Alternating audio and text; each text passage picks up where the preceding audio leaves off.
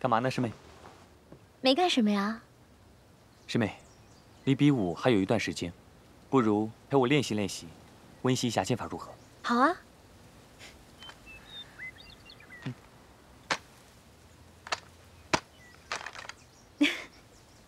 怎么了？没什么，只是不知师兄是否还记得小时候我们自创的一套双人剑法？当然记得了，我还记得那个时候，我们誓言用这套剑法横扫武林，称霸江湖呢。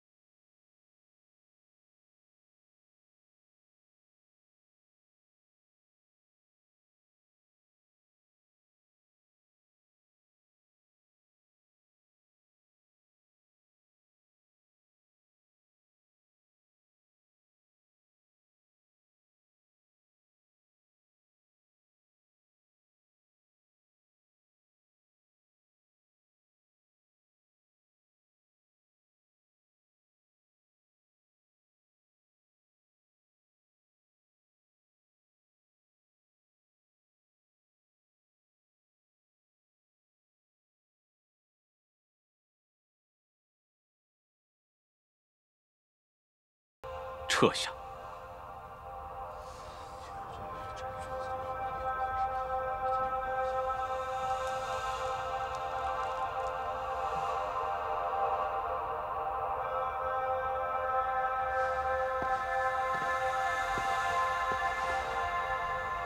大王，臣附议：大其都者，威其国；尊其臣者，卑其主。大王既已罢相，此举英明。大王英明。大王英明。大王英明。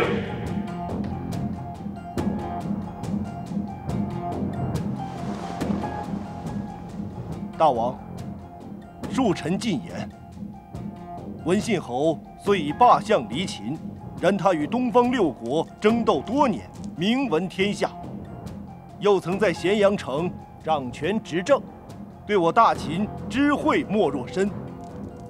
大王若放任文信侯与他国结党，恐养其后患，所以以臣之见，当遣人 暗访文信侯在封地之所作所为。爱卿言之有理。赵高，微臣在。这事交给你办。臣遵旨。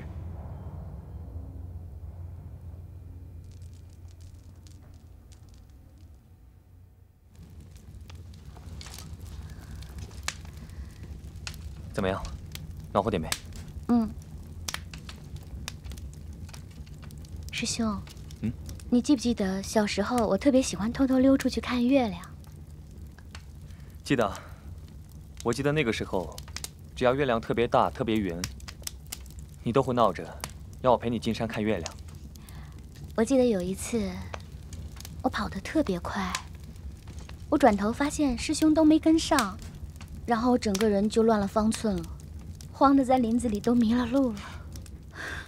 我也记得那次。 后来好不容易找到你，你一看到我，哇的一声大哭，把我都吓坏了。无论我在哪里，你都能够找得到我。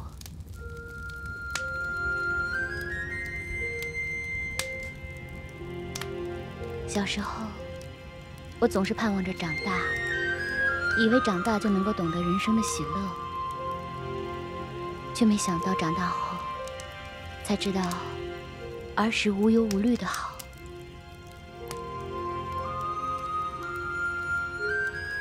近几日，我总是想起爷爷跟我说过的那句话：“莫为苍生，为自己而活。”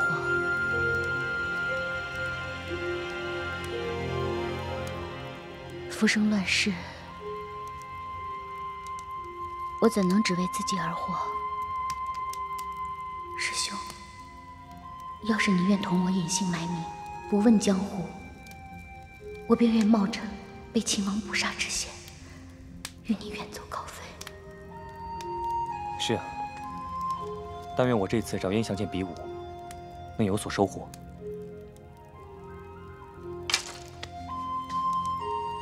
衣服应该干了，我们回去吧。天光先生等着我们呢。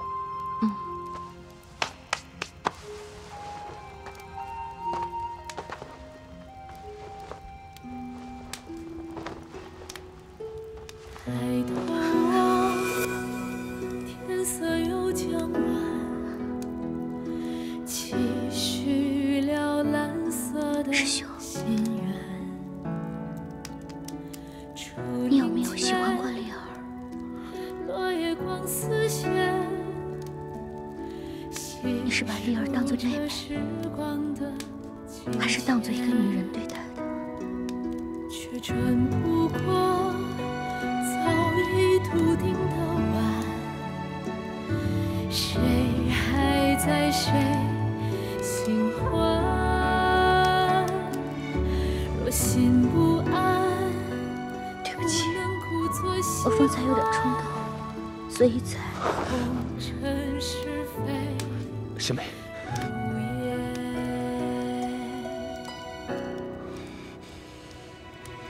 灵儿，我这辈子心里只有你，没有别人。也是我割舍不下的一道伤。我一无所有，我也不知道我能给你什么。 但从懂事开始，我便发誓要一辈子照顾你，永不负你，永不令你伤心。丽儿，如果这辈子我不能照顾你，我活着也没什么意义。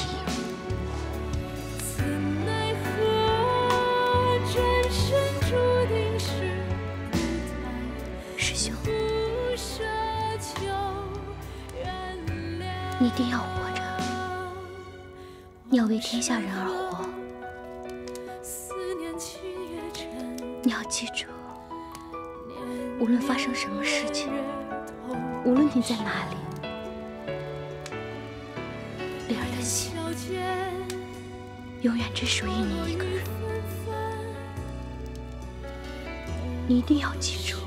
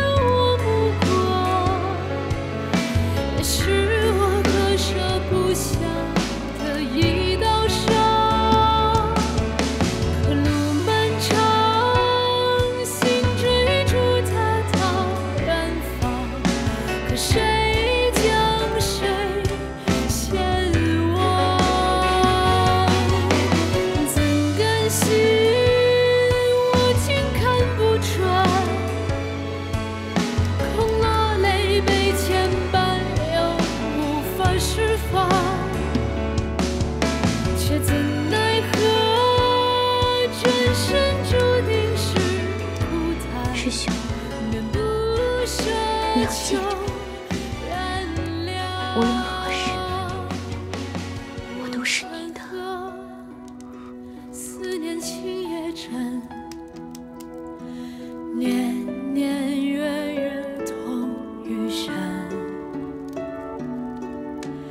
烟消间，花落雨纷纷，不过是一个转身。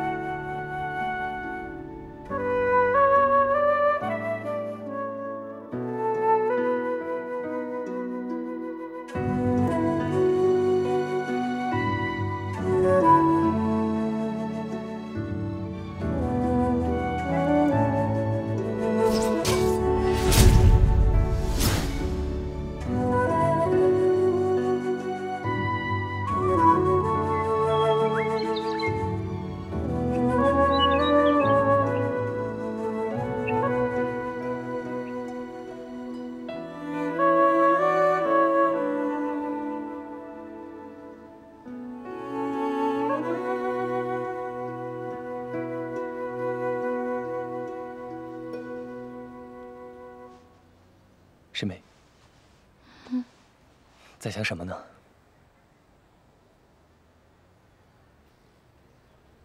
我在想，我实在是太幸福了，幸福的不像是真的。丽儿，从今往后，无论你走到哪儿，我都会紧紧抓着你，生死不离。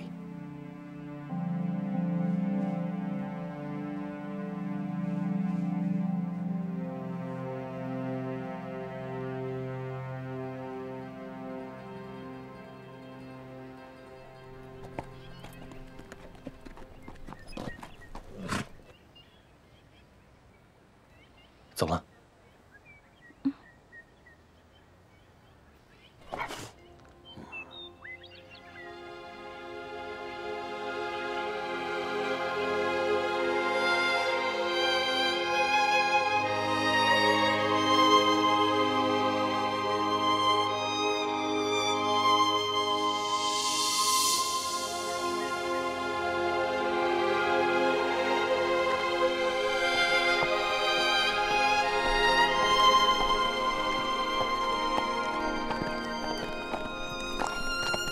师兄，一路注意安全。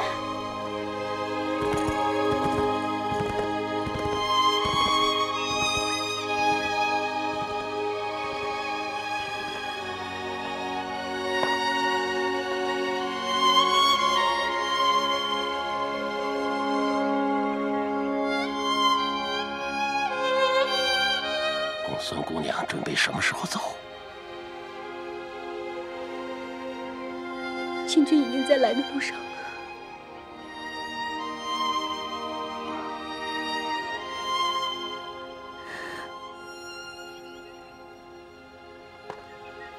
先生，请你照顾好我师兄，不要让他因为我去做傻事，因为他有更大的责任。我不想他因为我而耽误。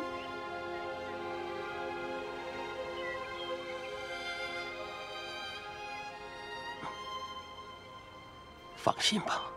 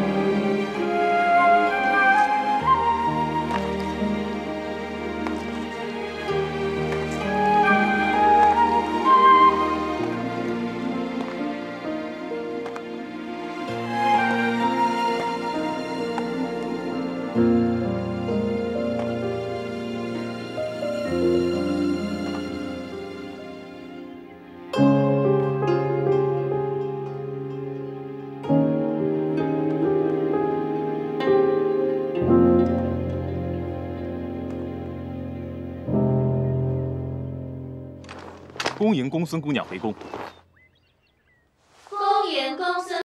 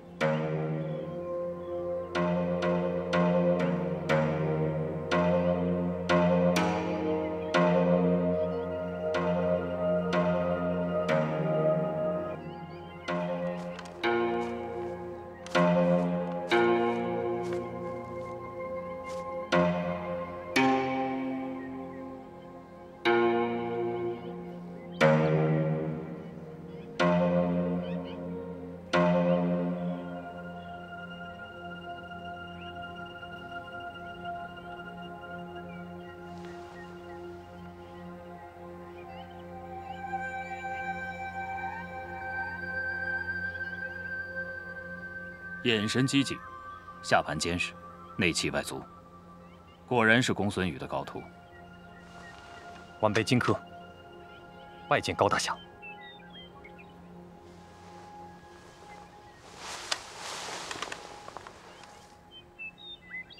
客气话不多说了，剑客之间，便该以剑交谈。进招吧。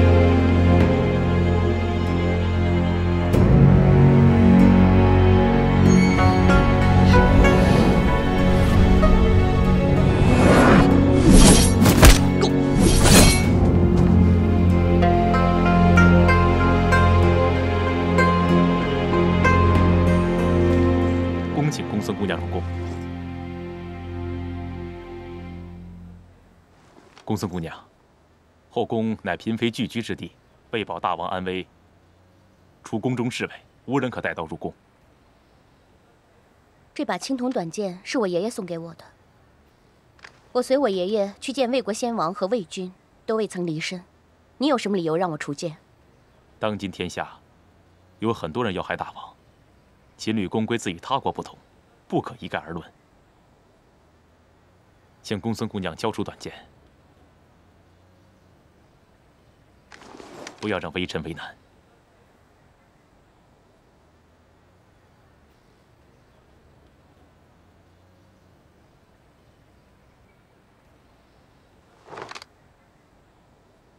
请你用性命保管。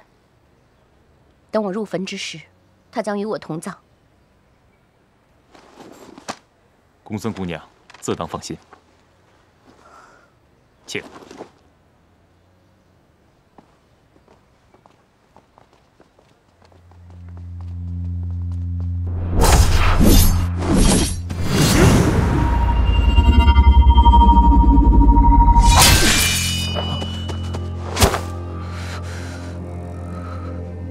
果然是公孙剑法，中正平和，剑气内敛，大家风范。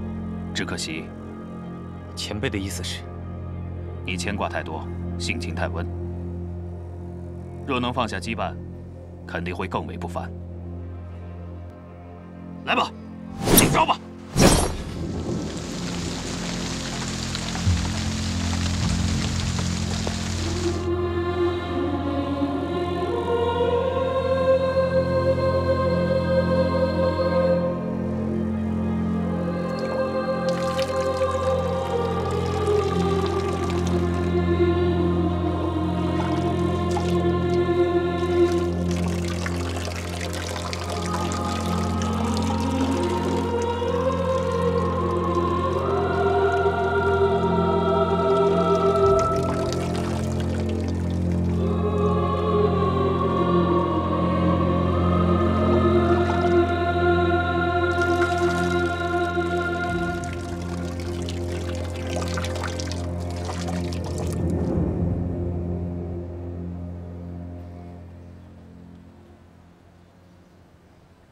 谢祖太后特意遣人送来的米，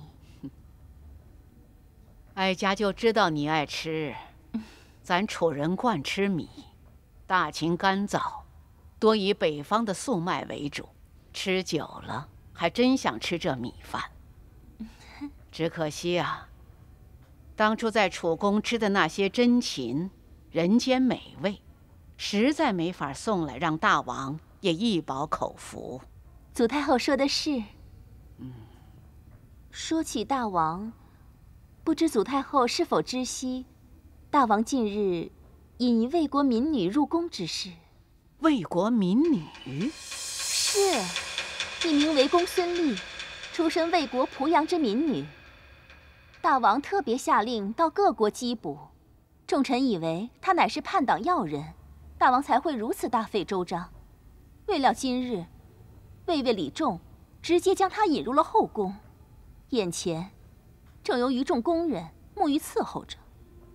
此女既非公主，亦非公卿之女，齐国美女何其多，孙熙实在想不明白，大王为何特意引此女入宫。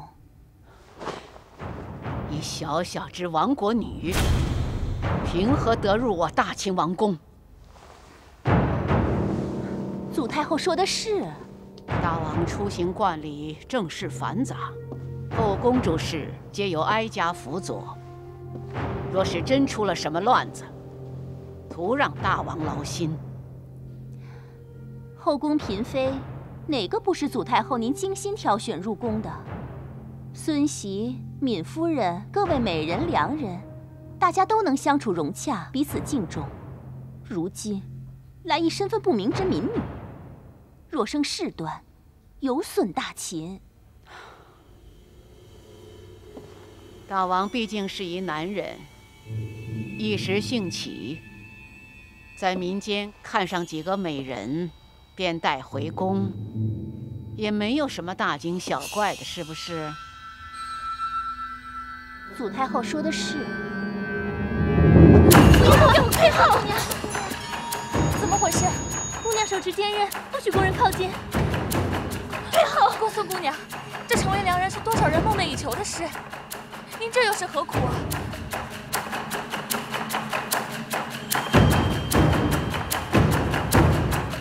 公孙姑娘，公孙姑娘，传太医，传太医！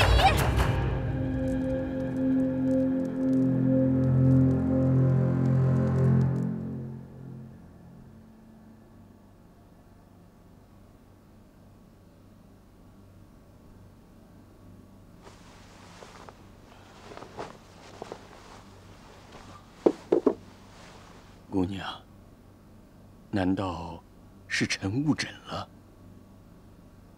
怎么？姑娘，容臣妄言，您非处子之身了吧？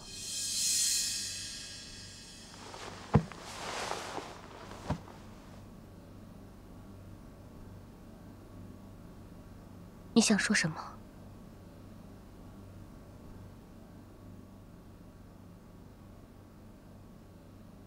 我究竟怎么了？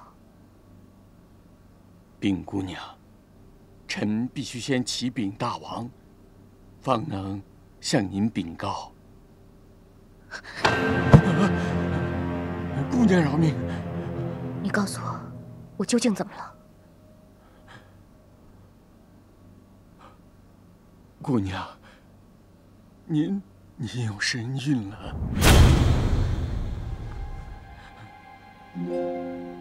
你说什么？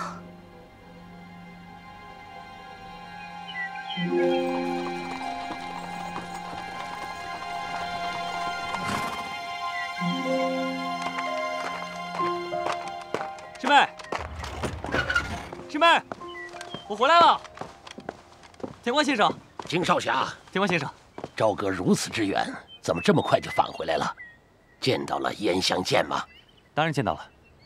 此次和高大侠比武，收获颇多，还多谢田光先生居中安排。高大侠本来还说要去齐国看看，但我根本没有心思，有妻在不远游嘛。我进去找我师妹。师妹，金少侠，怎么了？你师妹走了。走了？什么意思啊？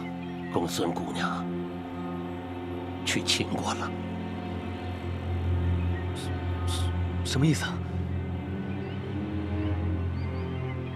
他明明知道秦王在缉捕他，他为什么要去秦国？是啊，是啊，他一直要我瞒着你。其实你中毒的解药，实际上他是从咸阳带回来的。咸阳？如此剧毒，如何能解啊？是我去城里问的，听说那里有很好的名医可以解毒。我打听了好几个人，说是有一个方士，他可以解毒，是一个老奶奶告诉我的。那这个药方……哎呀，你就不要再问了，你好好养好你的伤。你不是说你要练会剑术，然后要保护我的吗？你这样子怎么能养好伤呢？他一直在骗我。他始终不愿意说出事情的真相。田某一直在猜测，或许他已经和秦王做了交易。为什么？他是要救你的命，明白吗？姑娘走的时候就带走了她爷爷给她的青铜剑，还有你送给她的丝巾。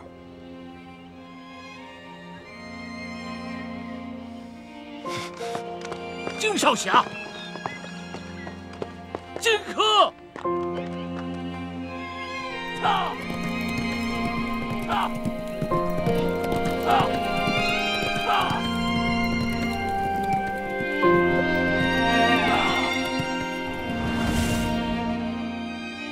白说，秦国也罢，夏侯鞅也罢，我一点都不在意这些。我只想跟师兄找一个洞天福地，远离这些江湖恩怨，做一对平凡的人。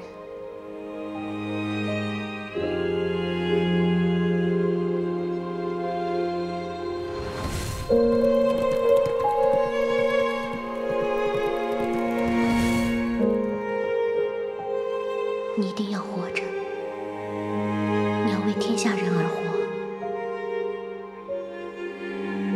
你要记住，无论发生什么事情，无论你在哪里，丽儿的心永远只属于你一个人。你一定要记住。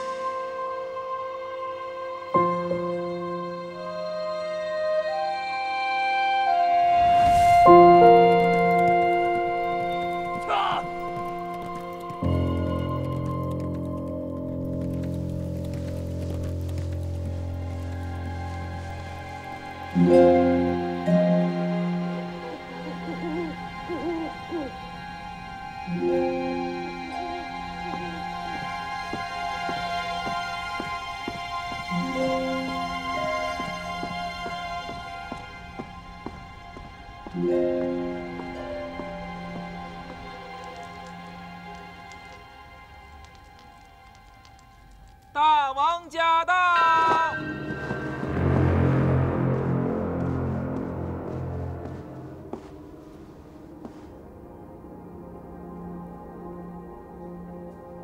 都退下吧。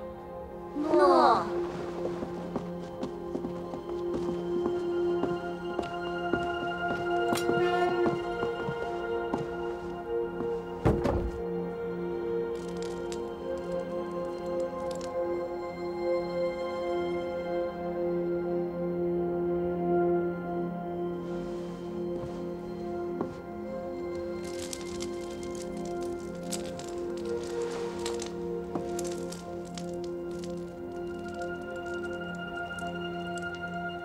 你守约了。我是替我师兄来的。你进了寡人的王宫，就休想离开半步。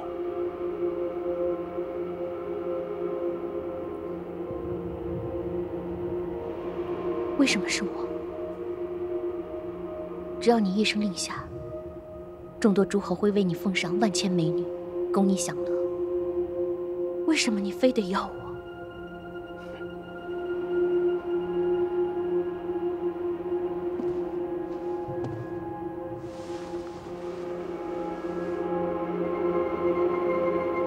那些见我便臣服的女子，无趣。我不是你的玩物。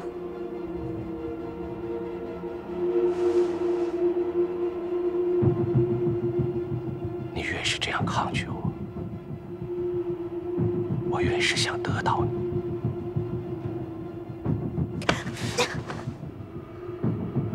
喜欢咬人。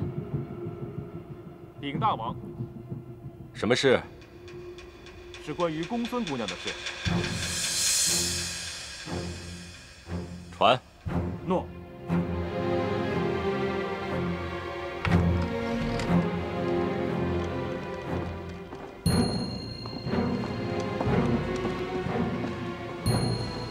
臣参见大王。太医有何事如此急迫？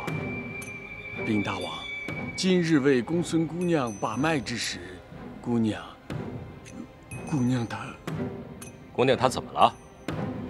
臣惶恐，经臣诊断，姑娘因有孕在身，已有月余。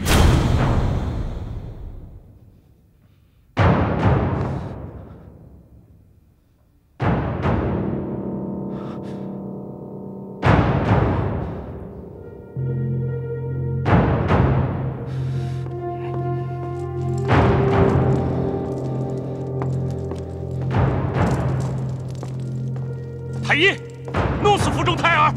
你要杀他，就先杀我！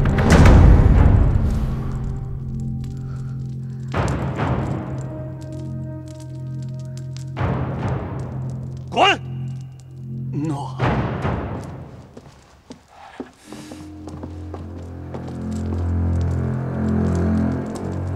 你以为本王不敢杀你是吗？啊！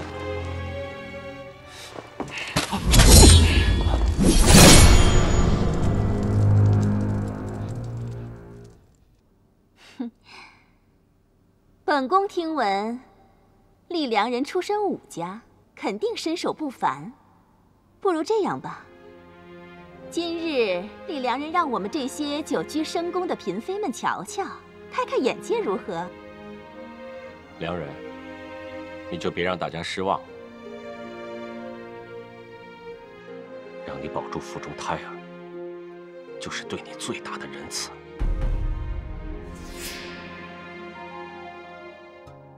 你还想要什么？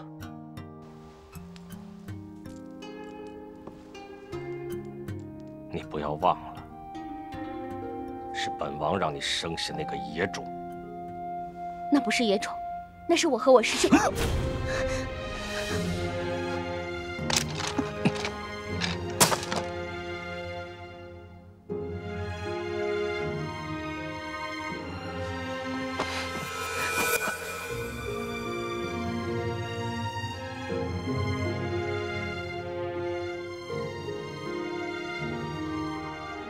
想干什么？